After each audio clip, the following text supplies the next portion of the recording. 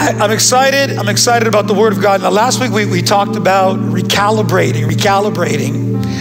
And I was wearing, how many appreciated my jacket last week? And sometimes, Blair there, when he's in Aurelia, he's texting me. And if I don't have my iPad on Do Not Disturb, his messages are coming in. And so I'm trying to preach, and hey, Pastor, you're rocking that jacket. So I say to him, I can see your message. So listen, if you're online, do not be texting me while I'm preaching, all right?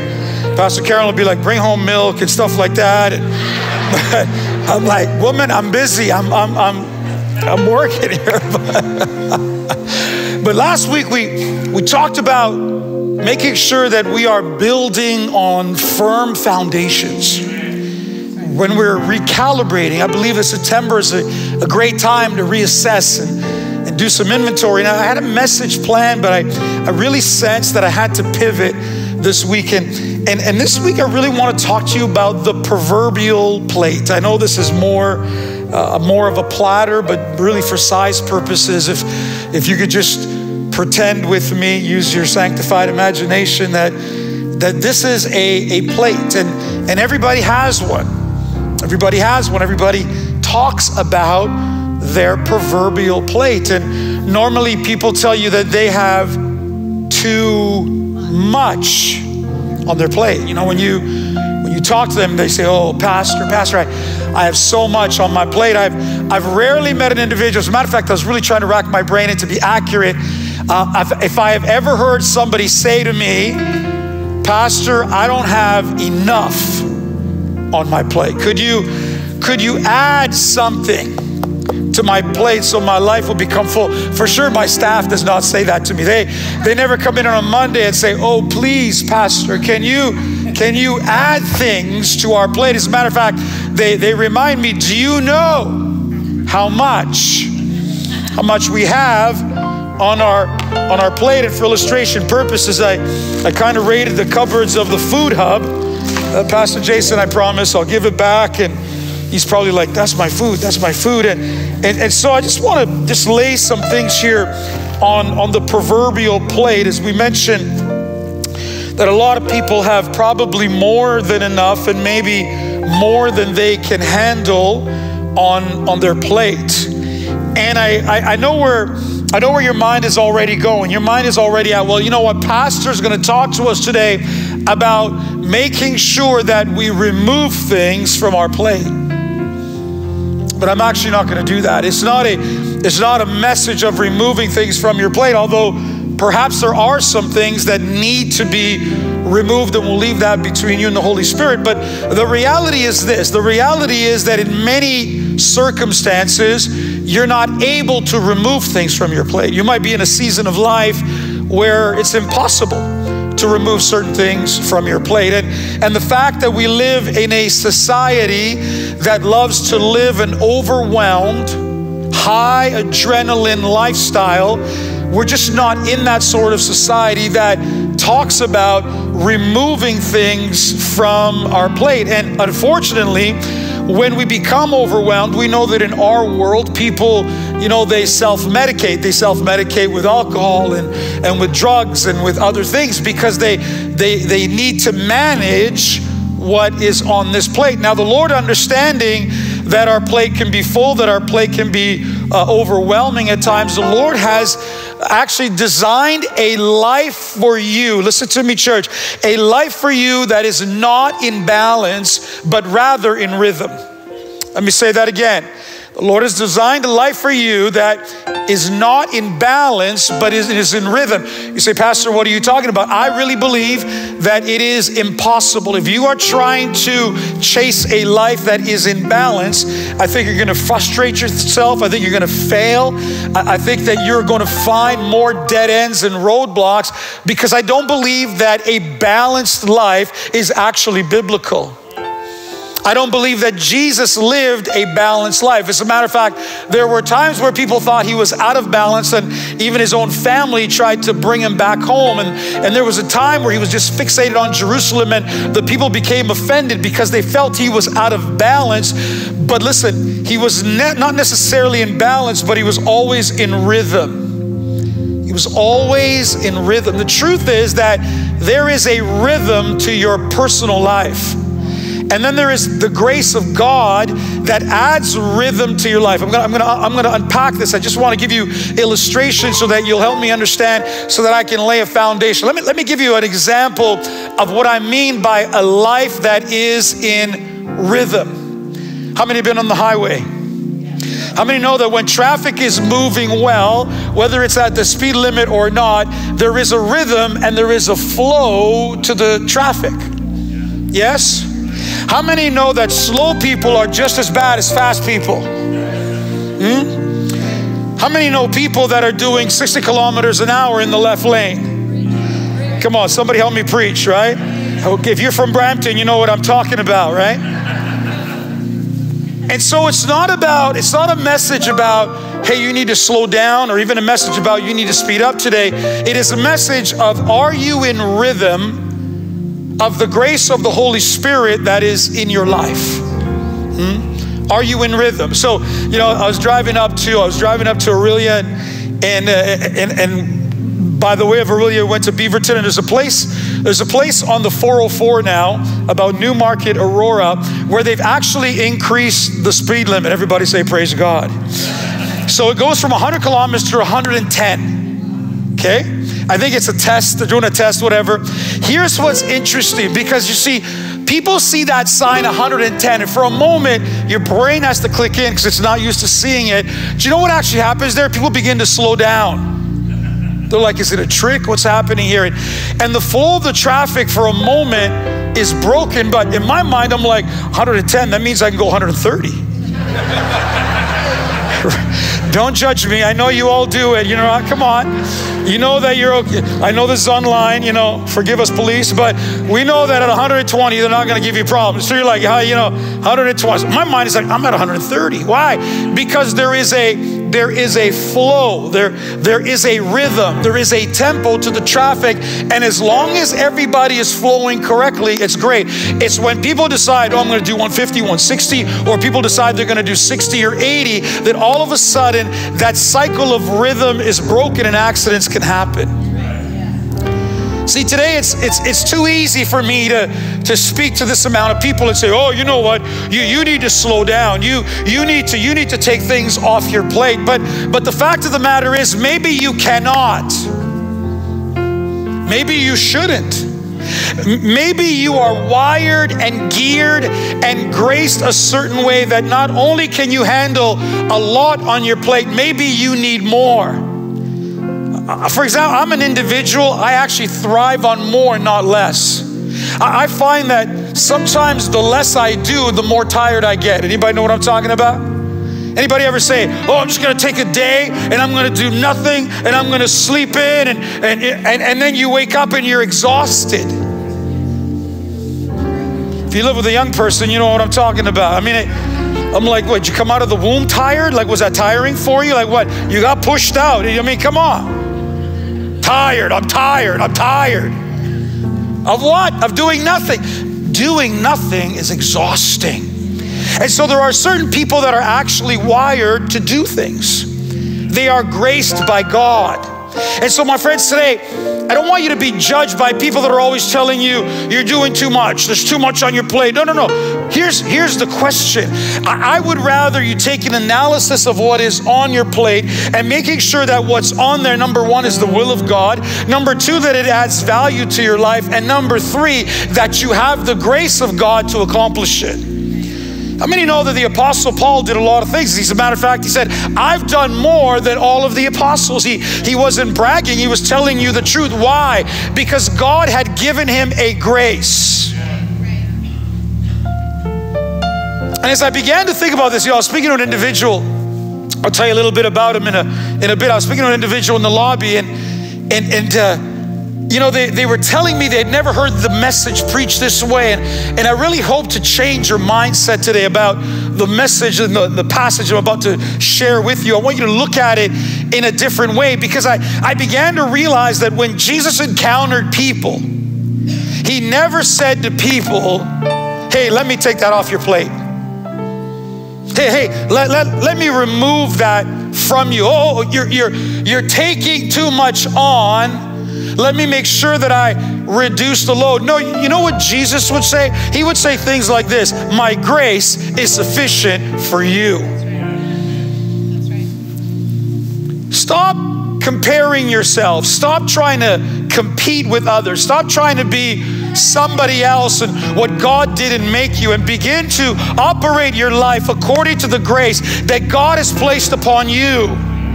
Because here's the truth. We know, don't we? We know when our lives are overloaded, when we are stressed, when we feel like we're out of control, we know that somehow we're either moving too fast or too slow. Because like I said at the beginning, some of us need to speed up. Some of us, listen, you may have a lot on your plate, but maybe they're not all the right things. Maybe it's not the amount. Maybe it's the individual things that are on there that God maybe wants to make an adjustment of what's on your plate, so that rather than the things depleting you, they actually replenish you. Everybody say the word replenish. When we talk about the grace of God, that's really what we're talking about, is being replenished. When we say things like we're resting in God, what do we say? We are being replenished so that we have the grace to manage what is on our plate, whether we put it there ourselves or whether circumstances have happened. I want you to understand, my friends, today, that no matter which one it is, God has a grace for you. Amen. People that are going through hardships, I say to people, there's a grace for this. Can I say it this way? There isn't a thing in your life or a thing that could happen to you that God does not have a grace for, that God has not thought about. So I want you to turn in your Bible. Are we doing okay? Yes. I want us to turn our Bibles to a couple of places, if we could stand.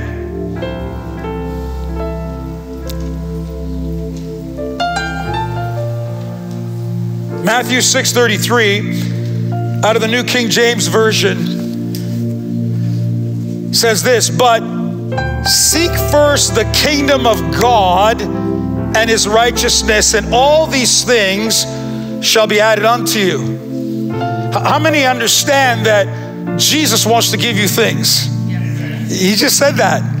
He said, I want to give you things, but here's the order: seek first, and then things will be given to you. He said, don't seek things, seek God. He said, therefore, don't worry about tomorrow, for tomorrow will worry about its own things. Sufficient for the day is its own trouble. Sufficient for the day is its own trouble, or another translation says the evil of its own day. And then Matthew 11, here again, words of Jesus. I want to read from the New Living Translation and then the Message paraphrase. Jesus said, come to me. Everybody say, come to me. Because that's the prescription. All of you who are weary and you carry heavy burdens, and I will give you rest. Church, catch that. Rest is given. Rest, you don't earn it. It's part of grace. It is given to you. Pastor, how's it given to me? By coming to Jesus. That's what he said. If you come to me, I'll give you rest. You're weary, I'll give you rest. You carry heavy burdens, I'll give you rest. If life isn't fair, I'll give you rest. He says, take my yoke upon you and let me teach you, because I am humble and gentle at heart, and you will find rest for your soul. In other words, the Lord's not going to berate you. He's not going to criticize you and put you down and say all kinds of mean and nasty things. He says, for my yoke is easy to bear, and the burden I give to you is light. Did you hear that? He says, my burden is easy. The burden that I put on you is light. You say, well, Pastor, sometimes spiritually I just feel so heavy laden and worn down. Yeah, that's not Jesus, that's religion. Yeah. Jesus said religion does that to you. The burden that I put on you is light. And then in the Message translation, or I should say paraphrase, he says this: burnt out on religion, come to me. Get away with me and you'll recover your life. I will show you how to take a real rest. A real rest. I'll talk about this in a moment, that there is a rest that is different. He says, walk with me and work with me. Watch how I do it. You ever notice when you're reading the Bible, Jesus is never hurried, he's never flustered, he's never frustrated, he's never losing it, he's not coming apart at the seams. He's just always in total control. Why? Living life according to the grace. He says, learn the unforced rhythms of grace. There it is. Learn the unforced rhythms of grace. I won't lay anything heavy or ill-fitting on you. Keep company with me, and you will learn to live freely in light. How many people can live freely in light? Come on. How many can use some freely in light this morning? Let's be honest. Well, Jesus is saying, that's the life I have for you. That's what I desire, the life of John 10:10. I've come to give them life and life more abundantly. Let's pray. Father, we love you. We thank you. We thank you for your word, your principles, your ways, your understanding. Thank you that you know us. Thank you that you know the grace that is on our lives. And we pray that grace would be multiplied to everyone here, everyone online. Grace be multiplied to you. In the mighty and awesome name of Jesus. And all God's people said, come on, turn to someone before you're seated and tell them freely in light. Come on, tell them freely in light. Freely in light. Hallelujah. So I want to share some principles to you, because I really want to speak to you about increasing certain things in your life. Because the reality is this: you are most likely not going to unload your plate. Let's just be honest. I'm not even going to waste my time. And as I mentioned to you, we don't live in that kind of a society. So if I cannot or will not unload my plate, hopefully what's on my plate is good, it's quality, it's the will of God. But then if I'm not going to unload the plate, that means I need to increase something. But before we increase, I want you to see 3 principles that we need to live by. Number 1 is the principle of priority.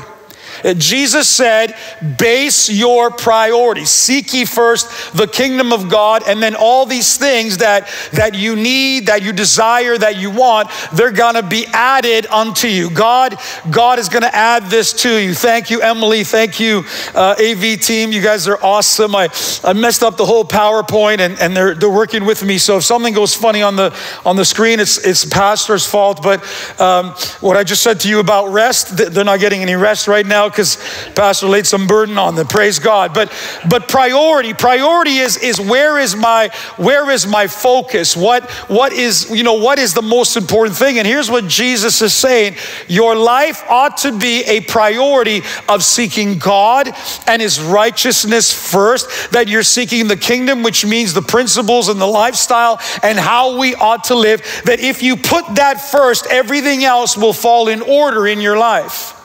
But then the opposite is true. That when you don't put God first, then what's going to happen? You're going to have unrest. You're going to have chaos. You're going to have crisis. Now, let me help you a little bit, because I really believe that even what Pastor Moses was saying today, we live our lives in compartments. That when we're in church, then we must be spiritual. And then when I go to work on a Monday, I'm not. No. My friends, here's what the kingdom of God is all about. That we understand that wherever we are, we're serving God.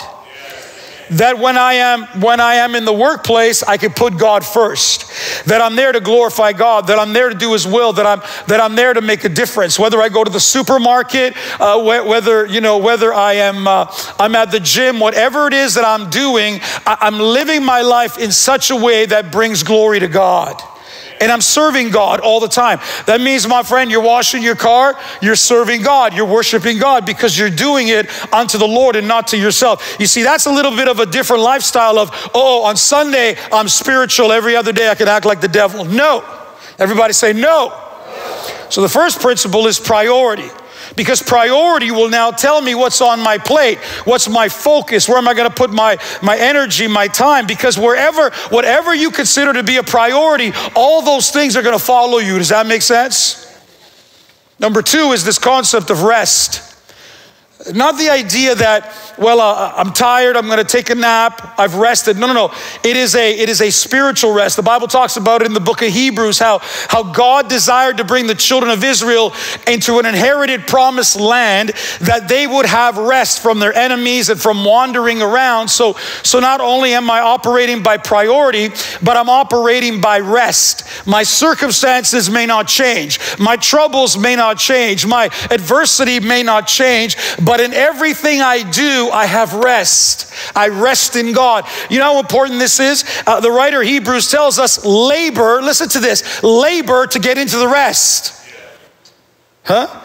Work to get into the rest. And when you're in that place of rest in God, it doesn't matter what's happening around you. You are operating always from a place of rest. That no matter what's happening, and we could put faith in there, the idea that when I have faith, when I trust in God, I'm just resting. Issues are happening, problems are happening, people are losing their minds, but they're at rest. Let me give you another understanding, and I got to be careful because if I take off here, we'll have problems. Because pretty soon now you're going to begin to hear the next wave of fear that they want to put on you, because you know the next wave is coming and you need the next shot. And if you don't get the next shot, then you're going to die. And so what do? They bring you out of rest into unrest so that you will be fearful, so that they can control you. But here's what God says: don't be controlled, be at rest. Amen. Be at rest. So I have priority, I have rest, and then I have something called time or seasons. The principle of seasons, that there are seasons in my life where certain things will be on the plate and certain things will be off the plate. This is why I'm saying I don't believe that you can live a balanced life. Listen, if you have young children, how many understand you don't have a balanced life? They're going like, yeah, tell us, Pastor. Yeah. Right? You don't sleep right. If they, God forbid, they get sick, one gets sick, the family gets sick. If you have young children, you're not living a balanced life. If you're in a brand new job, if you're starting a business, if you're in a brand new relationship, and all of a sudden, oh my God, you're so in love, and the sun and the moon, they shine over you, and you're not balanced. Yes, you're not balanced, but you can still be in rhythm. You can still be in rhythm, but seasons dictate my plate. There are going to be seasons when there's more on the plate. There's going to be seasons when there's less on the plate. But my friends, it doesn't matter. It doesn't matter whether it's more or less. What really matters is the grace of God upon your life for you to deal with what's there. Is it quality things that are on your plate, or are you just making some poor decisions? And I'm going to talk about that. So number one, priority. Number two, rest. And number three, time. So if you're not going to reduce the plate, then we're going to have to increase some things. The very first thing that you must increase, because this is critical, is you need to increase the grace of God that's on your life. You say, Pastor, how do I increase the grace? How does that even make sense? Well, every time that Peter and Paul address people, you know, they would say something like this: may grace and peace be multiplied. See, things are added. Grace is multiplied. Mercy is multiplied. Well, if I only need grace for salvation, then why do I need it multiplied in my life? Why don't I just get one dose and I'm done? I get saved and that's it. No. Because grace is more than salvation. Grace is an empowerment. It is a gift of God that gives you the strength, the wisdom, the knowledge. Everything that I'm going to talk about today flows from this grace, because the more grace that you have, the more rest you will be in, but the more you'll be able to accomplish.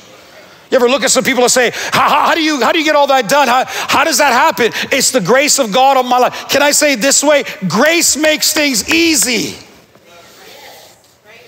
When things are hard, then I must be going against the grain. I must be going against the flow of God's favor. I must be fighting and frustrating the grace of God. I believe that grace is like a river. My friends, flow with the river of God. Flow with the direction. I say to people, they say to me, well, Pastor, what's the will of God in my life? I say, where is the grace and the favor flowing? Follow the river. Come on, somebody. Don't paddle against God. Don't fight against God's grace. Flow with Him. And here's what I would say. I go back to that highway illustration. We should only move at the speed of grace. We should only move at the speed of grace. And when you begin to feel the vehicle of your life getting out of control and you getting overwhelmed or even underwhelmed, then you have to ask yourself, have I violated the speed limit? Have I violated God's speed limit? Or begin to pray and say, God, give me more grace. multiply more grace in my life so I could get more things accomplished. Now, see, immediately, a lot of times when people, rather than getting more grace, they begin to look at the plate and they want to remove things from the plate. And here's what I found about God's people. The very thing the first thing that they want to remove is the things that belong to God. Oh, you know, Pastor, so much on my plate right now. I can't serve. I can't be in a ministry. I can't do that because there's so much on my plate. How many understand that it's not the amount of things that are on your plate? It's the fact that the grace of God is not multiplying in your life so that you can handle more. So that you can do what God has asked you to do and accomplish it well and not violate God's principles, but do it to the grace of God. That's when our lives are refreshed. That's when our lives are joyful. That's when our lives are satisfying. That's when we just love serving God, love worshiping God, and it's easy. And you know what I've found? Those are some of the happiest people on the face of the earth. Love to serve. You know, the old saying, if you want something done, give it to a busy person. I want to change it. You want something done, give it to somebody who has grace on their lives, where grace is multiplying all the time. You know, I thought about this. I took it from we took this food from the food hub. Imagine in the midst of COVID, churches closing down. They didn't know if they could stay open, not stay open. At one time, we were running a service with 5 people, including myself, 5 people. And in the midst of it, somebody said, you know what? People need food. We need to do a food hub. Can you imagine if we'd have just said, no. The last thing we need is another thing on our plate. Then nothing gets done. But rather we said to God, will you give us grace? Will you give us favor? Will you give us the right people? Will you give us the network? Will you give us the food? Will you help us do what you want to do? And how many know that when God's in it, it's going to happen? When God's in it, it's going to happen. Turn to your neighbor and say, grace be multiplied to you. Prophesy it. I love it.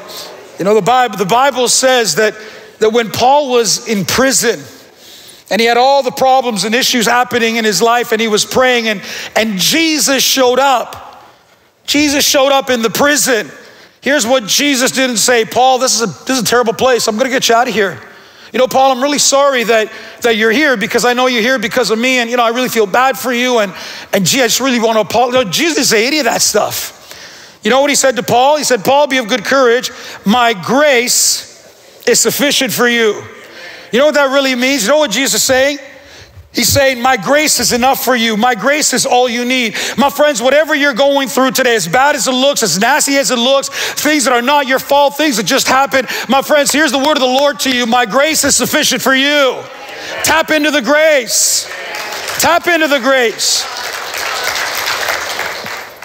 You can murmur, you can complain, you can feel like I'm in a prison. Oh, my friends, listen, rather than complaining, just say, God, just increase your grace on my life so I can endure this. So not only do we need to increase grace, and I won't spend too much time on this, but we need to increase favor. Everybody say favor. Favor is God's kindness that comes upon you when you don't even deserve it. Favor is people opening doors for you and doing things for you. And have you ever had anybody say to you, I don't know why I'm doing this, but and don't tell anybody else what I'm going to do. That's God's favor.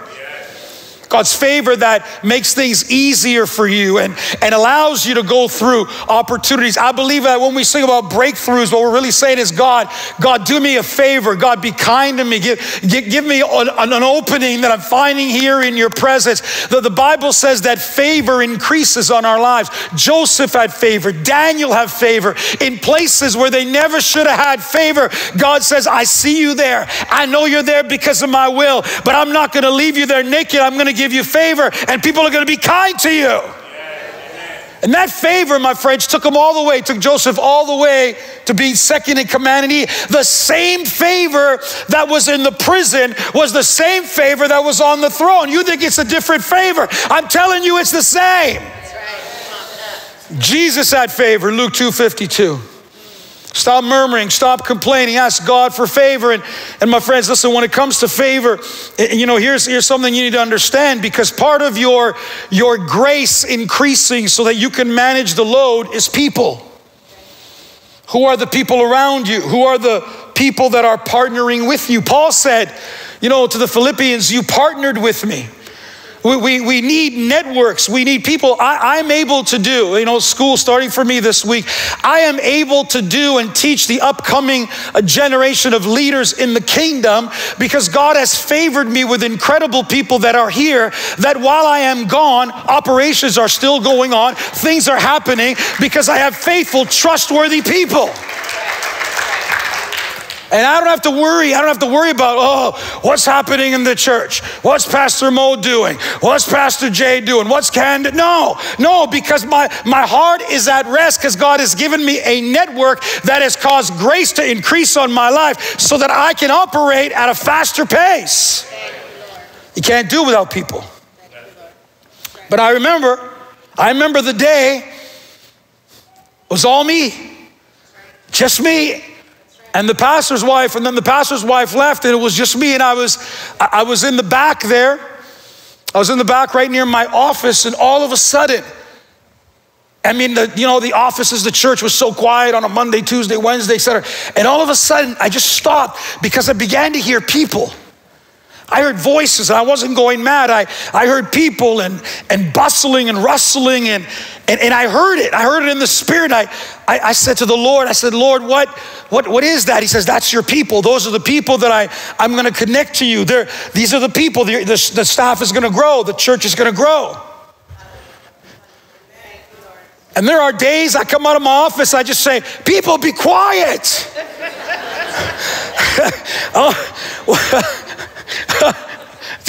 All you people do is talk, right? But, because you go from extremes, right? The Lord says, remember the days of the quietness? You know what I mean? But they're loud, but in a good way. All right. So everybody say, we need what? We need people. We need favor. My friends, we need prayer. In the presence of God, we need prayer. That's what Jesus said, come to me. Come to me, be with me, walk with me. Pray. I don't know. Listen, for me, I cannot take a walk. It is the honest to God truth. I cannot take a walk without talking to God. I don't know what it is. Whether it's on the beach, I walk around the neighborhood. I did it yesterday. Sometimes I'm like, I say to Pastor Carol, I'm just going to go for a walk. I'm going to go for a walk and, just bring my headphones and, maybe I'll listen to some music, whatever. And then all of a sudden, I just get this almost God saying, aren't you going to talk to me? Aren't you going to talk to me? I'm like, okay, Lord, put that. And I just begin to talk to God. I don't know if my neighbors are like, hey, there's that crazy guy that talks to himself. He walks around with a stick. This guy walks around with a stick and he just talks to himself, and he's mumbling, and he's from another country because he's talking a language that we don't know. But listen, in Brampton, they just think you're from another country. Speak in tongues, hallelujah. Talk to God.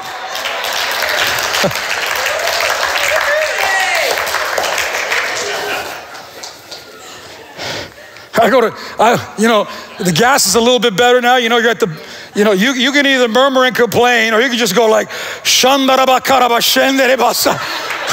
and just glorify God. Glorify God. Hallelujah.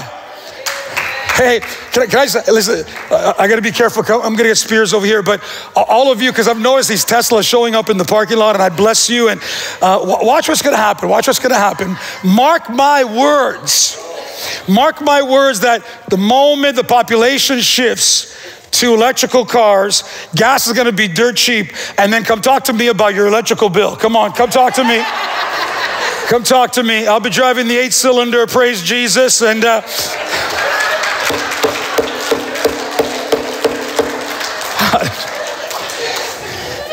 listen, I'm sanctified, but not all of me. All right. I'm almost done. Faith. Everybody say faith.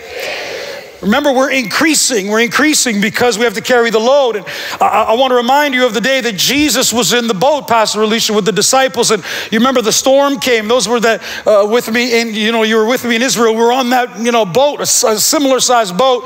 Maybe their boat would have been a little bit smaller. And all of a sudden there's a storm coming and waves are happening and the wind is blowing and they're going to drown. And they look at Jesus, the captain, the leader, and he's asleep. He's asleep. And they wake him up. I'm sure they're like, and they say to him, do you not care? Do you not care that we're going to perish? That doesn't it, God, are you not concerned? Do you not see what's going on? And the Bible says he wakes up, he rebukes the storm, then he turns to the disciples and he says this, why were you so fearful, O ye of little faith?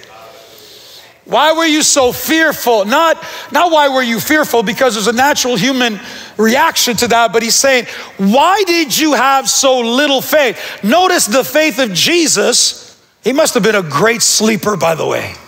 And those of you that are great sleepers, I bless you. Honestly, come lay hands on me. Those of you that, you know what I'm telling you, my dad was like that. My dad, listen, then they could have dropped a nuclear bomb. My dad would have been, I'll take care of that in the morning. Right now, and my mother was the opposite, and he would drive her crazy, and she'd almost want to wake him up because he was sleeping, right? Because she was awake. Anybody know what I'm talking about? But here's oh, is that Keisha? Is she the Keisha's the sleep? Yeah, God bless. Yeah, like no matter what. Bless you, come lay hands on me, praise you. Anyway. Faith. Jesus said, have faith. If you have faith, then the rhythm of your life will increase because you are believing God. And my friends, listen, I'm not talking about que sera, sera, whatever will be. I'm not talking about things like that. Or when people say, oh, you know what?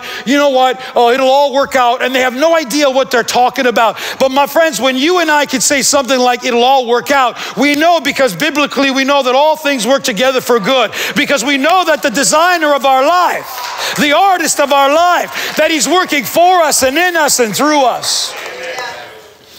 We're increasing our faith, we're increasing our favor, we're increasing our people, our network.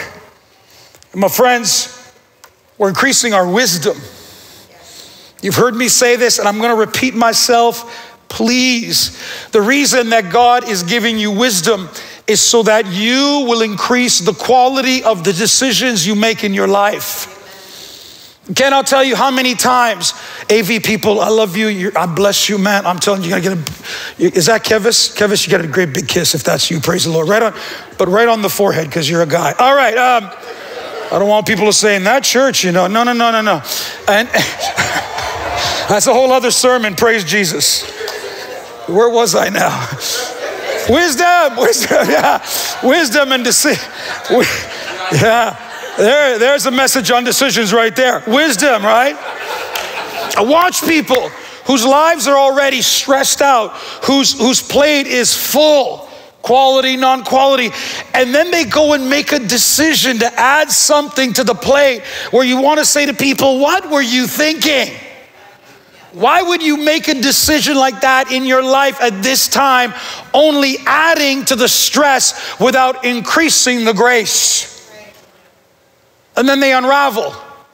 And my friends, if you unravel bad enough, it'll affect you physiologically. This is where mental health issues come from. This is where ulcers come from, that things many times that are happening in our mind, and I even touched on this, that are happening in our soul and in our heart, they manifest in our bodies because we are becoming overloaded, because sometimes we're just not using wisdom. Jesus said, I'm going to increase the quality of your decisions if you'll ask me. My friends, you know why God sometimes he says no to us? Because he recognizes this isn't good wisdom for you. This isn't good timing for you. Remember I talked to you about timing, and I forgot to give this illustration. Corey, if you can come up, my brother. I forgot to give this illustration. I remember we had, I was an executive at Shoppers, and we had Annie and Emily. They were really small. We had just bought a house in Concord, beautiful house. We had the ministry. At some point, I even think I was an executive, assistant pastor. I'm doing all this stuff, and then all of a sudden I had this sense, I should take night school courses. I should get ministry courses. I should take Bible courses because I really believe this is part of my destiny, and I was right. But I was in the wrong season. Go to work, right? Gee, you know what this is like, 10 hours a day. Back in the day when we used to go to work, we used to go to work instead of work at home and travel back, and you had to take care of the home. You had ministry. And I came from a generation, there's still a few, but I came from a generation where ministry was important. Where no matter where I was, on a Wednesday night, man, you came to Bible study. And in those days, we had Wednesday night, Sunday morning, Sunday night. And my wife wasn't well. And so I thought, I'll take these courses, and I thought I was overwhelmed, to be honest. I was stressed out. How many know that when you're overwhelmed, your personality changes? You get sharp and angry and tense. And then some people want to self-medicate, and so they hit the bottle or they hit drugs or whatever else people are doing today to try and manage the plate. You see, you know what those things are, church? Listen to me. They are a replacement for the grace of God in their lives. I don't need any of those substances. When I'm overwhelmed, I start walking and talking with God, and I say, God, get me back in the rhythm. If I have more stuff on my plate, I just say, God, give me more grace. If I got to deal with Pastor Jason, I say, God, just give me more grace. You know what? He is so low maintenance, honestly. He is. Half the time, isn't that true? Half the time you don't even know that he's, Andrea's wife came to church today with him, and I said, yeah, she's only here to make sure that you come to where you say you are on a Sunday. I know that. But you ask for more. You ask for what? You ask for more grace rather than hitting these substances that are temporary and that cause bondage and slavery in your life, and you want to ask God for wisdom. Two things I want to say, and I'm going to close. Number one, worship team, get ready. Number one, my friends, listen to me, listen. Do not neglect your physiological being. Things like hydration, sleep, nutrition, exercise, weight loss. How many have found, anybody lost weight recently? Anybody lost weight? Hey, I've got a young lady, a personal friend of mine, who literally lost a human being, right? How much is it? 117. That's like a little human, hey? Would you say you feel better today than back then? 1000%. See, we make changes, we lose weight, we sleep better. People go, oh, I feel better. And isn't it amazing? We know we're gonna feel better, but it's just making that decision. Just building that momentum, changing habits, changing routine, so that we get into that forward momentum. My friends, listen, obviously there's a spiritual message, but I want you to understand that your mindset, your body affects your spirituality. That when you feel better, you can pray, you're more focused, you have more energy, you can accomplish more. Please do not ignore increasing your health. Church, can I say it this way? Don't wait for your body to shut you down, to tell you, hey, get things in order. And then what do? We go to Jesus. Oh, Jesus, heal me. And Jesus says, you get on the treadmill.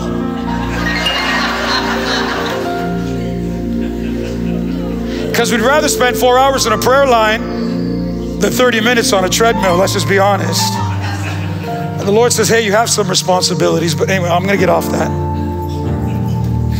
By the way, okay, so I put on this shirt today, which I'm gonna give it away because somebody said, it's too big, isn't it? It's too big, like I'm floating in it, right? And I sent you a text while you were preaching. that it's too big. So I'm gonna, Jonathan, this is your, I give it to you now, but that would be another. But somebody said to me, oh, Pastor, are you wearing a bigger shirt because you're hiding something? I'm like, I ain't hiding nothing, bro. But you should go look in the mirror, all right? Last thing I wanna say. Everybody say replenishment. We have, Dahlia, it's so good to have you in church, dear. I know you can hear me. You can't see me, but you can hear me. It's so good. I see you.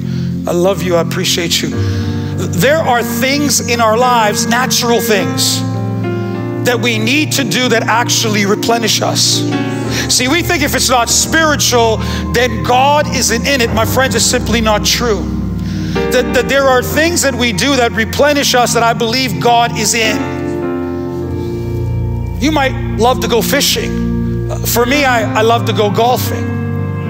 You might love music or art or going to a museum, whatever it may be, ladies. And I'm not trying to empower you here, but you know, for some of the ladies, it's I want to go get my nails done. I want to go get my hair done, and it's a replenishment. Yesterday, Pastor Carol had taken Emily to a wedding, and I was tired. I was tired. I was tired. I didn't know what to do, and I thought, you know, I'd gone for a prayer walk and texted a few people, and then I came back and I thought, what am I going to do? What am I going to do? And so you know what happened? I wound up at the Toronto Premium Outlet Mall.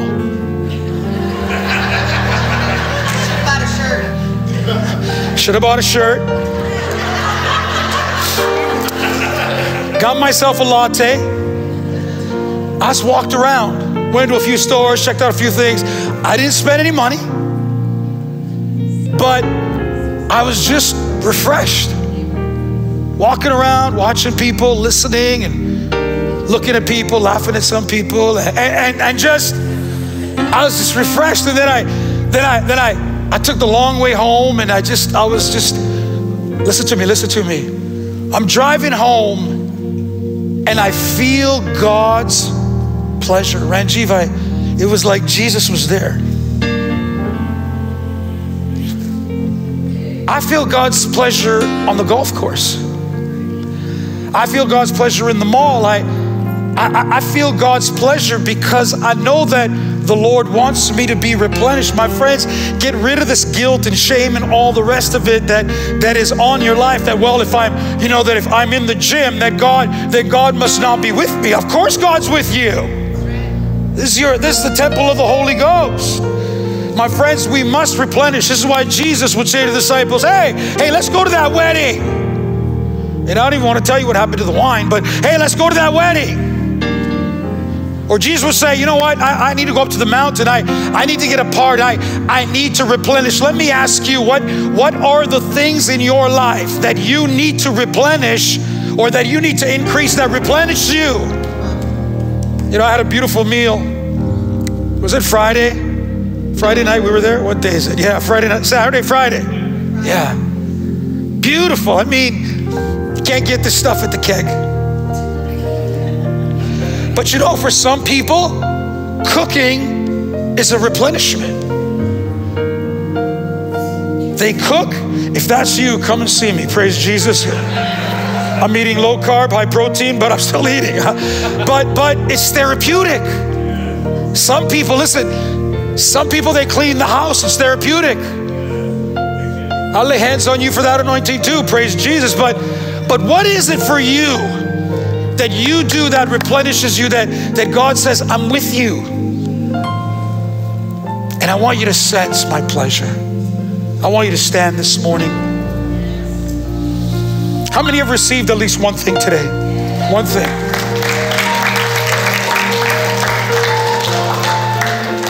travel at the speed of grace.